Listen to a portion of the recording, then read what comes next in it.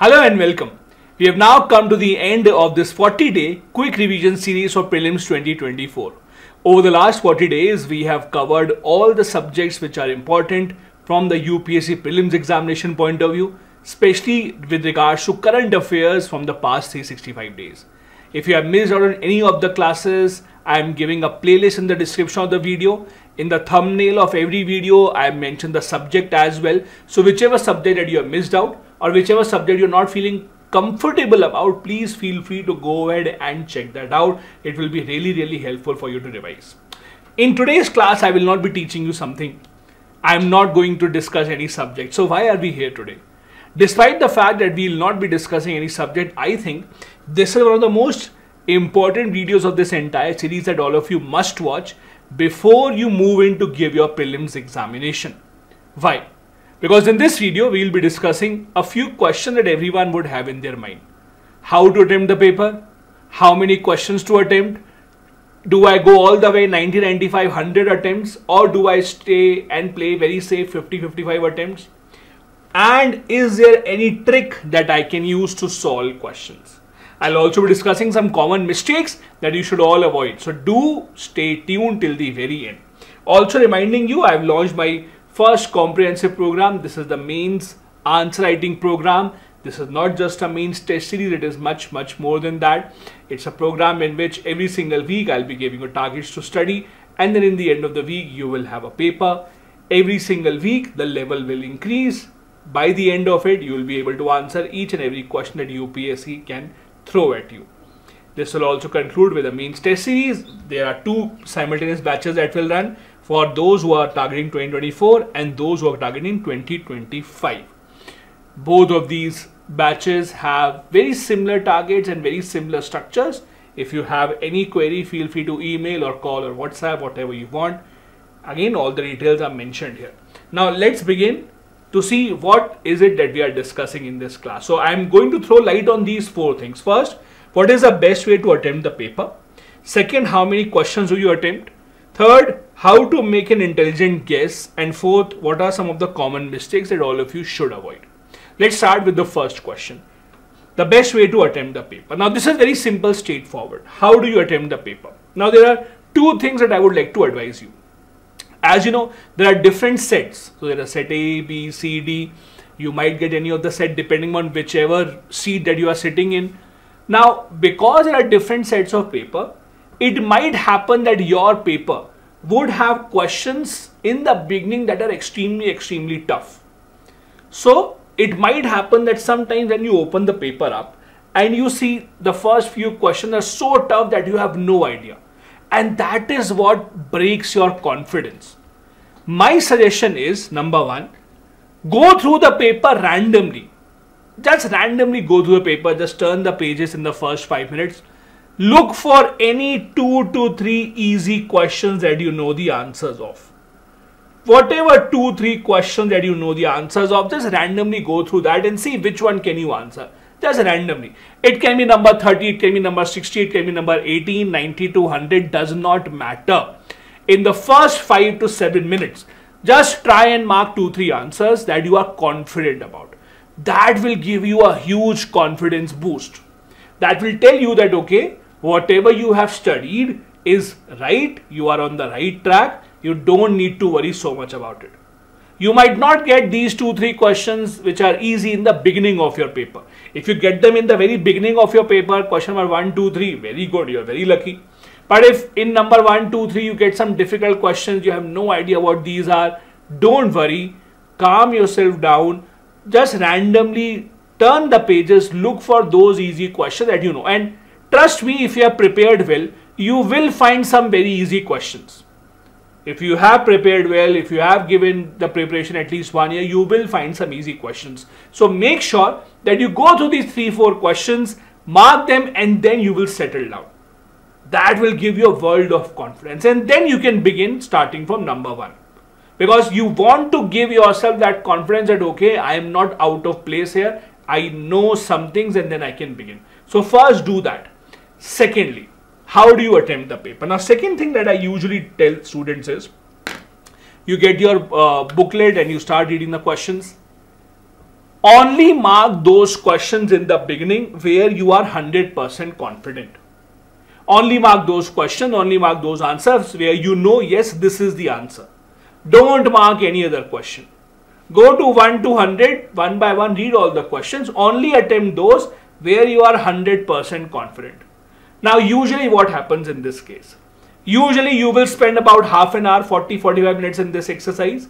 And by the end of it, 1 to 100, when you go to all these questions, you might be able to attempt 30-35 questions. In some cases, if you are very well prepared, you might also reach 40 questions, but that is fine. In most cases, you will reach 25 to 30 questions in this first round. So first round will be, again, only mark those questions where you are 100% confident that yes, I know what exactly is the answer to this. Once you have finished up till 100, then again start from the beginning and then mark those questions where you are confused between two options. There will be a lot of questions where you will be confused between two options. So in the second round, you only attempt those questions where you are confused between two options. Where you know that out of the 4, at least 2 options are not true. You are confused only in 2. Where you have a 50-50 chance of getting it right. Only attempt those questions and then again come till the end. Now count how many questions have you already attempted.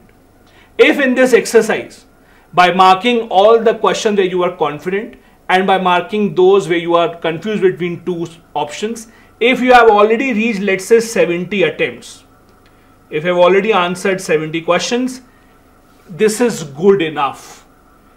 If you see the trend in the past few years, cutoffs have been reducing with the increase in difficulty in CSAT and increase in difficulty of the options also, the cutoff seems to be declining. So even if you don't go and take your attempt to 85, 89, that is absolutely fine. If by doing this, that is marking wherever you are 100% confident and marking those where you are confident between 2 options. If you have already, let's say, 70 attempts, then you don't need to worry. You can stay back and relax. If you are still, let's say, at 50-55 attempts only, then you need to do some more questions because 50-55 attempts are just not enough, because you will still have some questions where you would have marked the answer wrong. In the third step, this is where, or in the fourth step rather, this is where you will look for those questions where you're confused between 3 options. So this is the idea of how to perfectly attempt the paper. First, mark only those questions where you're 100% confident. Then mark those questions where you're confident between 2 options or more. See how many have you attempted already. If not, then go ahead. In the first paper, that is GS1 paper, in prelims, you will never have shortage of time. Trust me. There's always enough time. The shortage of time usually occurs in the mains examination. In the prelims, there is no shortage of time. So you can do this practice very, very, very easily. The second big question everyone has in their mind is how many questions to attempt. Now the interesting part is that this answer to this question has been changing in the past few years. See, how many questions to attempt is a question that you need to answer based on the cutoffs that we see. In the past few years, the cutoffs have been declining. Let me give you an example. 2023, this was the cutoff. General category only 75.41 out of 200. Now, I'm talking about general category, but you can basically take a reference to other categories as well. For example, I'll just tell you what usually happens. I'm not saying always, but usually you can assume that general cutoff and OBC cutoff are almost the same. Almost the same. At max, there may be a difference of 1 mark, but at max, usually this is the same. When it comes to EWS cutoff, you can assume it to be 10% lower than general cutoff. So whatever the general cutoff is, 10% lower, assume it to be the EWS cutoff. What about the schedule caste? Schedule caste cutoff almost 20% lower than general. Almost 20% lower than general. And then if you look at scheduled tribes, almost 30% lower than general. Again, I am not saying this is a rule. I am just giving you a pattern that we have seen in the last few years. Whichever category you belong to, you can take your own guess. So general and OBC usually the same cutoff. Very little difference. 1.5, 0.6 marks is the difference usually. Not more than that. EWS, that has just started a few years back. 10% lower than general usually. Scheduled caste can be 20% lower than general, scheduled tribe can be 30%. Again, I am not saying this is always the route. Let me show you some other things. So look at how the cutoffs have changed in the past few years for general category. 2019 cutoff was 98, 2020 92.51, 2021 lower, then almost the same, and then drastically lower in 2023. The reason why it was such a low cutoff in 2023, there were two major reasons for that. One, extremely tough CSAT paper. I personally know about at least 3 students who cleared the GS paper, who had over 75 marks very easily. They had their marks in 80s, but they could not clear the CSAT. So that is a big problem. Because of the tough CSAT paper, the cutoff has reduced. And second, because of the kind of options that we are seeing now. Only one, only two, all three, these kind of options have complicated things. Because of this reducing cutoff, gone are the days where everyone used to suggest attempt at least 85-90 questions. If your accuracy is good and the question paper is still at the same difficult level, then even attempting 70-72 would be a good attempt. Please understand this. Now, the other question that people have in their mind is, how will you get to know is the paper tough or not? Many people ask this question, sir, if I attempted very less questions thinking it was a tough paper, but others thought it's an easy paper, then what would I do? See, this is where you have to trust yourself. If you have prepared seriously for 1 year, sitting in the examination hall when you get the question paper, you will be able to identify whether it is an easy paper or a tough paper, and trust your judgment. If again, just like last year, most of the options are like this only one, or any one, any two, then it's a tough paper. You will be able to identify the level of the questions because you have also prepared very well. If it seems tough to you, it will be tough for everyone, so don't worry about that. Trust your judgment because that is extremely, extremely important. So again, if the paper follows the same pattern, then you have to be conservative in your attempts. Don't go overall because negative marking can hurt you significantly. If you know 80 answers, then you will mark 80 answers. You will not stop at 70 just because I told you. You will mark 80 answers if you know 80. But don't take a lot of chances if you are not sure, because again, the cutoff trend is something like this. I'm not saying the trend will go even lower, but again, it has to be dependent on the level of the questions. These are the general cutoffs that we have seen over the years of all the categories. Again, I am not saying the same rule follows, but you can see here lump sum 10% fall in EWS cutoff here. Over here, it's an even bigger fall as compared to 10%. In fact, it's a almost, I would say, about 15%, 16% fall. Then OBC, as you can see, OBC general, there is not much difference. In scheduled castes and scheduled tribes, again, that is how it usually works. Again, that does not mean the pattern will remain the same. Every single year pattern changes. Every single year the cutoff may also change depending on the level of the paper. And now the part that many of you are waiting for. How to make guesses in the paper. There will always be a lot of questions where you are not sure of the answer. In that case, can you make some guess? The answer is yes. But will all your guesses be right? Obviously not. So before I tell you some tricks of how to attempt the paper, how to make some intelligent guesses, please listen to this carefully. This is not a 100% sure shot method. This can go wrong.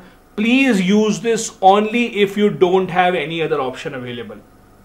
The first option should always be to trust your knowledge.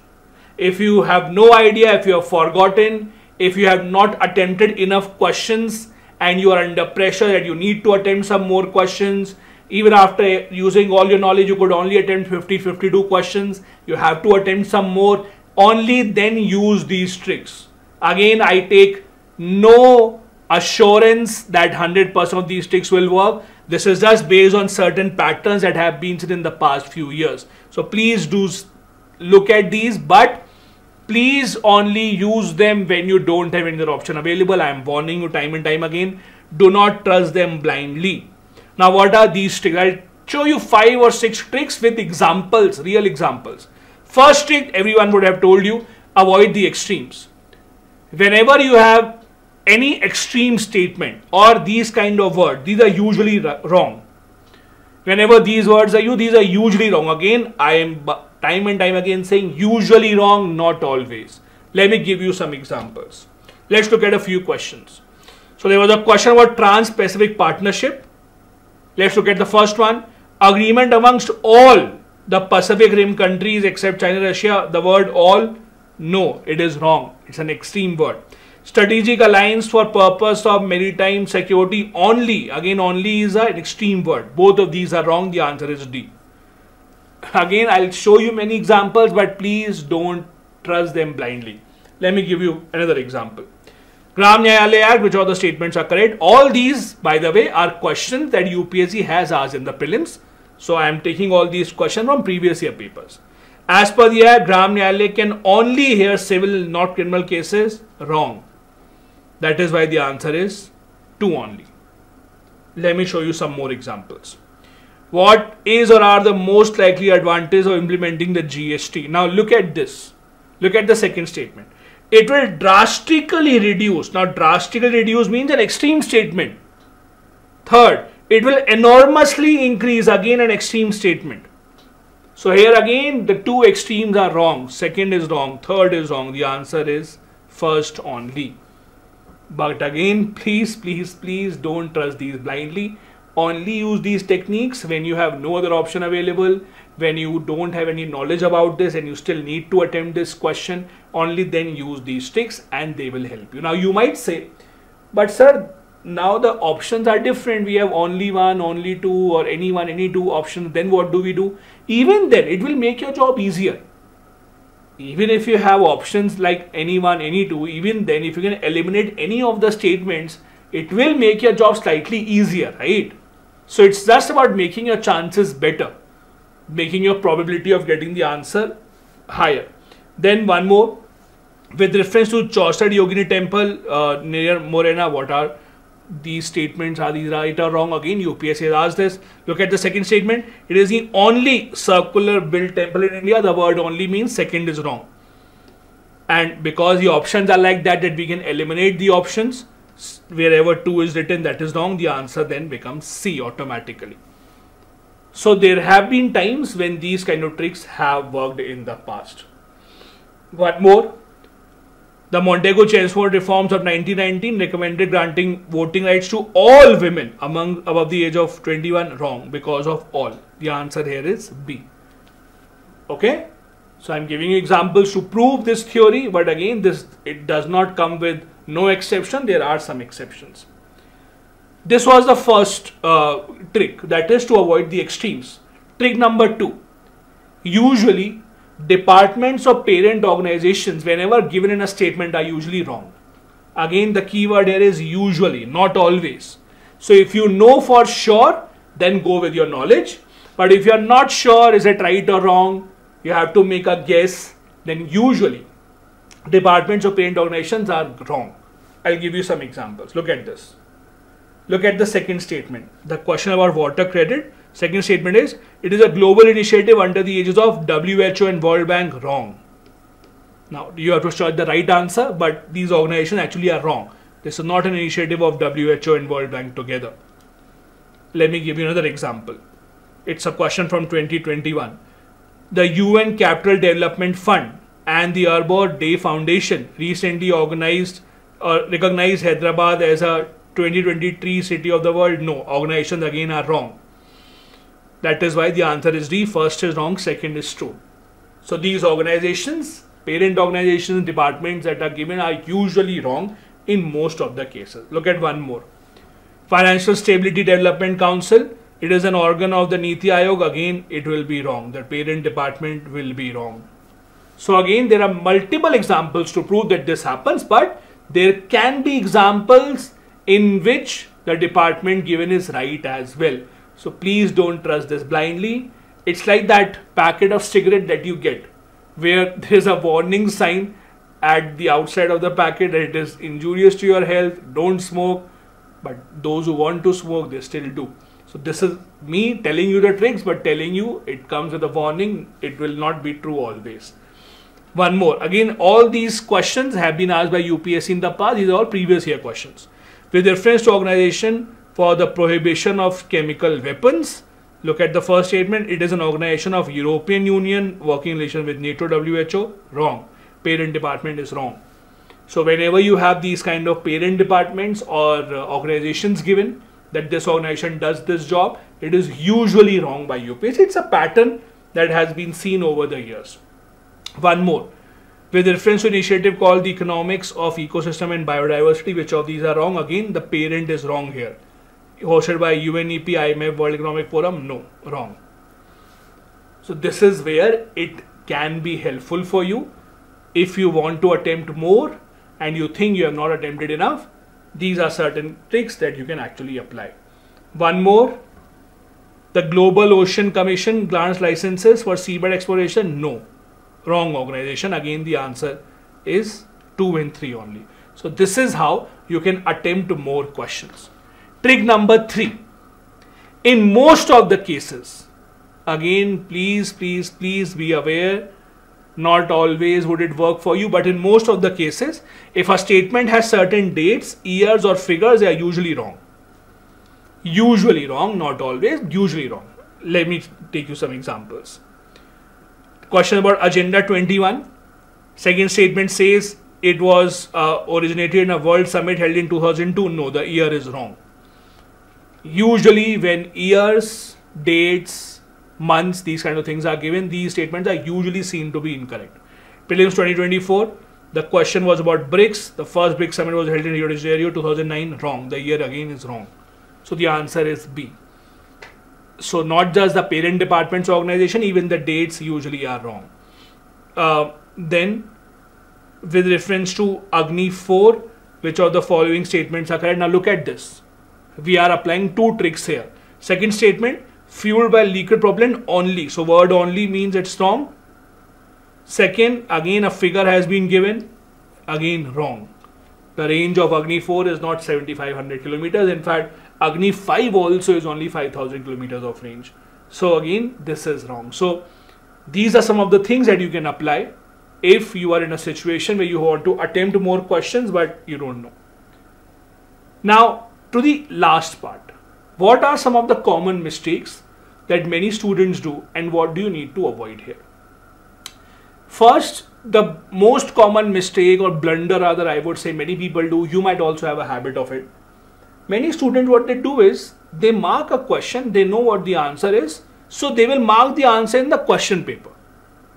They believe that after solving all the questions in the very end, then I will basically mark the answer in the OMR sheet.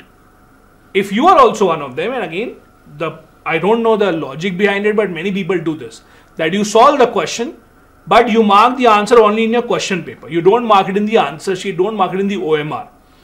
I don't know the logic, but the plan is that in the end, I will mark all the questions in the OMR one by one all together. Please don't do that. I know many students who could not calculate how much time would it take to mark those rounds, to mark those dots in the OMR. There have been times when the time was over, the OMR was taken away from them. They had solved a lot of questions in the question paper, but they just could not mark it in the OMR. So please don't do that mistake. Please don't do that mistake where you just mark all the questions here in the question paper and don't write them in the OMR. Please, the best part or the best suggestion I would say is when you have written the answer, mark it in the OMR directly.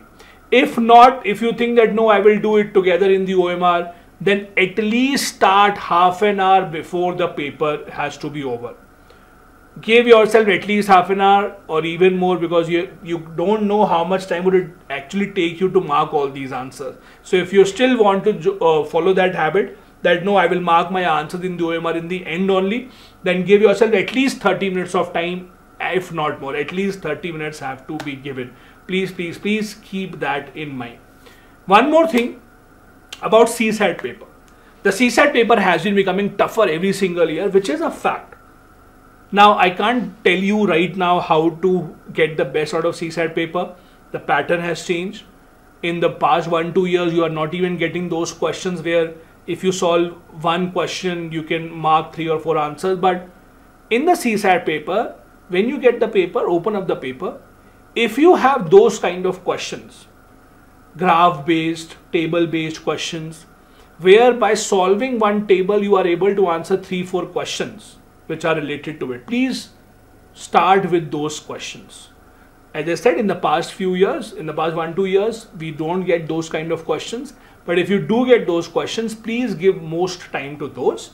When you start attempting your paper, search for those questions where table or graph based questions have been given, where even if you give 10, 12, 15 minutes to solve that table, fine. At least you will be able to answer 3 to 4 questions based on that, which will all be correct. So please make sure you do that. One more other mistake that people do. See, this is what UPSC has on their website.